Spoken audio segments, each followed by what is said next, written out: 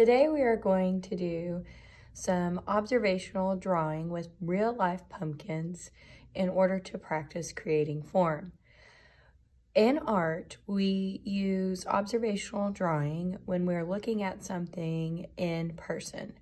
We can either do still life, which is what we're going to do today, where we look at an object that's not alive. So that would be like our pumpkins, or if we set up like a cup or maybe your favorite toy in front of you. We can also do live drawing, which is when we have like an animal in front of us that we're trying to draw, or a human being sitting in front of us drawing. And those two ways are called observational drawing. We're going to practice form today, and in form, we want our object to look three-dimensional.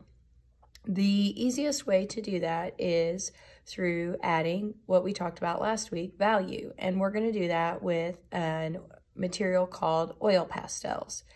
So it's very important that you got your hand sanitizer as you came in the door.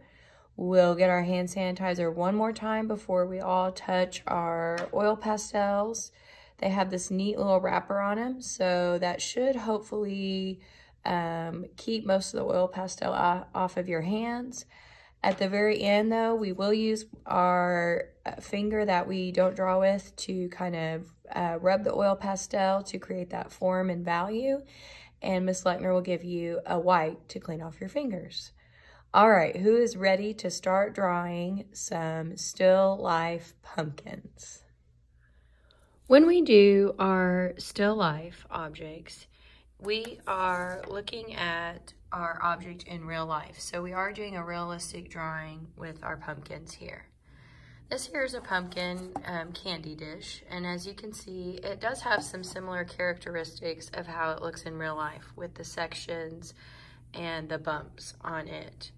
It just makes it all even and the same size when, if you look at your pumpkins on your table, that's not necessarily how pumpkins are in real life. However, we can see those bumps and sections. We can see the stem part for sure.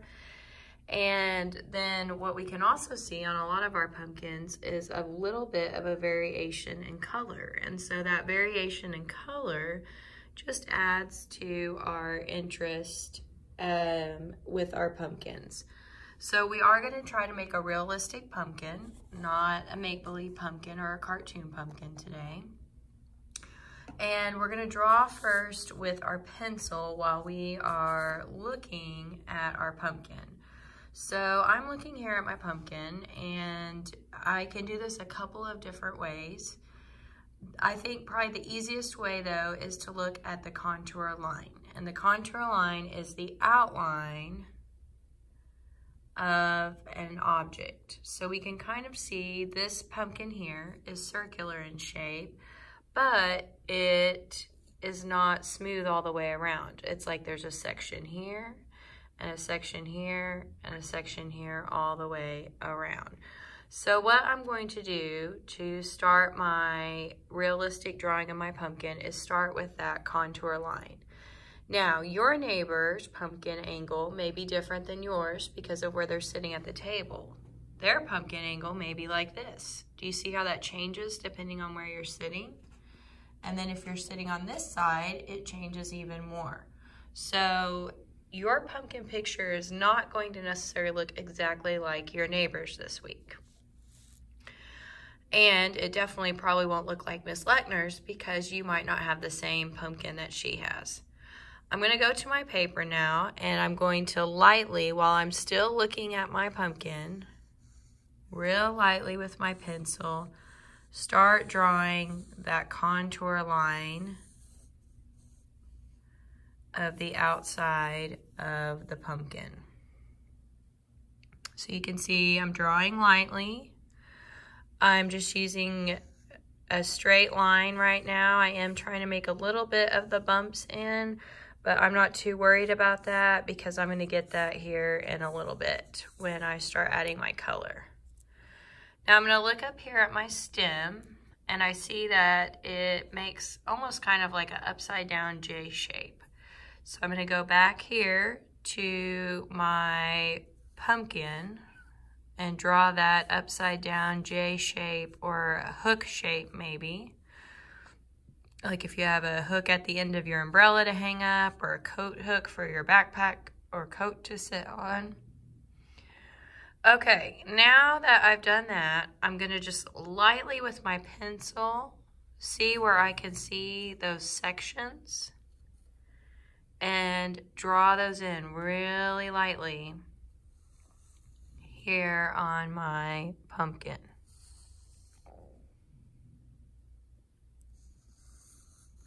And I'm kind of curving my line a little bit to go ahead and start adding that form. I'm not just drawing a straight line. I'm curving it a little bit because the pumpkins are curved.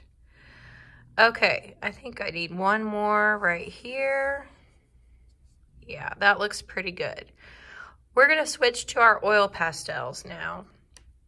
And we're gonna start with our orange. And if you remember when we talked about value last week, value was created with our dark and light variations of a color. Remember, we called that a gradient scale. We got to practice value using crayons, and so we're going to use a similar coloring technique with the oil pastels this week. If we look here, you can naturally see different spots on our pumpkin where it is darker. Like right here, right away, I can see that's a dark colored orange, and this is lighter.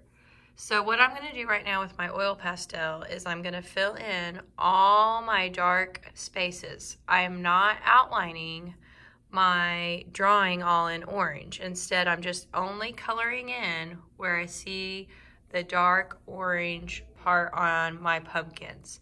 So you can do that now with your orange oil pastel. I've now colored in the dark part of the orange on my pumpkin. Now the pumpkin gets a little bit lighter towards the top. So the way that I'm going to show that value is I'm just going to color just a little bit of yellow in my spaces that I have.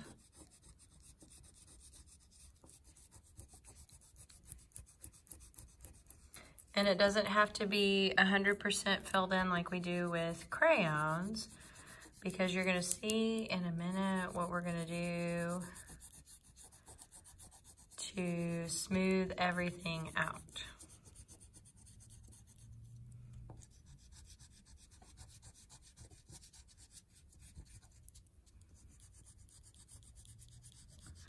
And then of course my lightest part, I'm actually gonna add some white.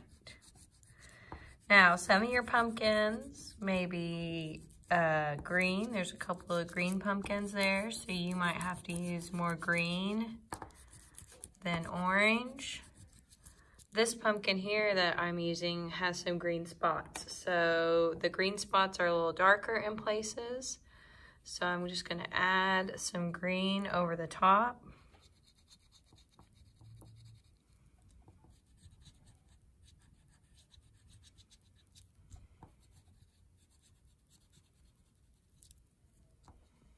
And then there was kind of a little bit of a yellow green on the side as I got towards the lighter parts. I'm just gonna add that in.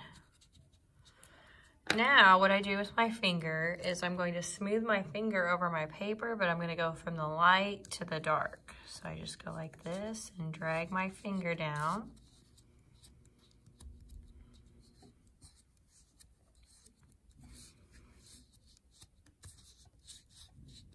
I just keep rubbing. And as you can see, it's smoothing things out and filling my color in. So I'm gonna keep doing that on each section of my pumpkin, and then we will wrap up finishing our still life pumpkin. Smearing each section of my pumpkin now. And what I'm gonna do is I'm gonna go back in places that I might need to smear a little more with my finger. And then around the bottom, like you can see on your table, there's a shadow created. So my shadow looks like this shape. So I'm going to kind of spread my finger out a little bit to start making a shadow here. And then over here on this side, a little bit. So I'm just dragging it out a little bit. What I'm gonna do now is go back in with my orange, and the places I want really dark, I'm just gonna color back over the top again and create a second layer of orange. So I definitely want it dark here. I might go back in where those ridges were and just kind of go back over it. Add another layer here to define it a little better.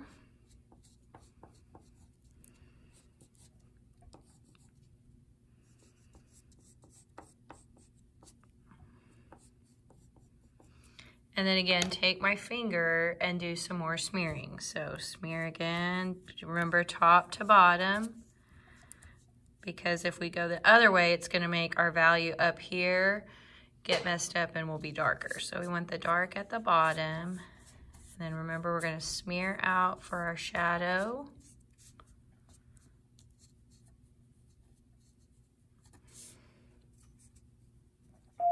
Miss Hill, you have a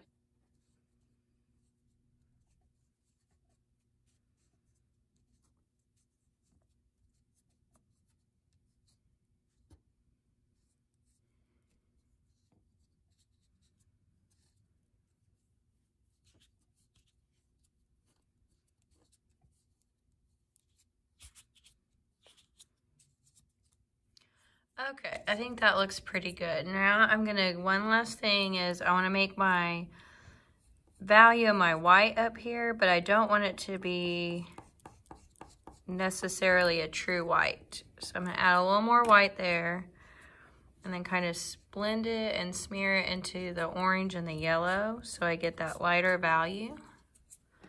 And now the last thing I'm gonna do on my stem is I'm gonna take my brown and outline my stem. And looking at my stem, it's a little yellow-green here at the bottom. So now I'm gonna take my finger and do the same kind of smear thing that I did before to get a light tan color.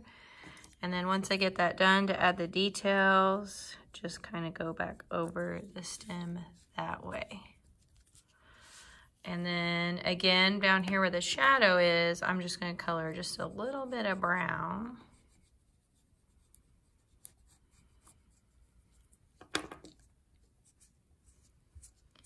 And just smear it along the bottom here.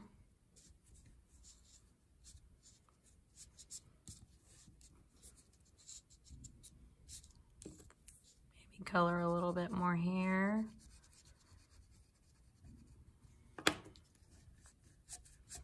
Again, our shadow kind of makes a circle on the table if you look really closely, because that's the shape our pumpkin is. Okay. So I feel pretty good about this. It's okay if your paper got a little messy down here, that's all right. This is our first time to really use oil pastels in art this year. So if it got a little messy, that's okay. With the little pieces of oil pastel up rolling here from your paper, you just want to kind of leave it alone. You don't want to rub over it like this or smear it, because that's what's going to cause your smears down here. So you just kind of want to leave it like it is. You want to, of course, we're going to sign our work, so I'm going to write Miss Lechner here now that we're all done. And then I'm going to put 2020 by my pumpkin. And that is how we're going to create form by using value and oil pastels for our pumpkins. I hope you enjoyed this project, and I look forward to seeing your pumpkins you make.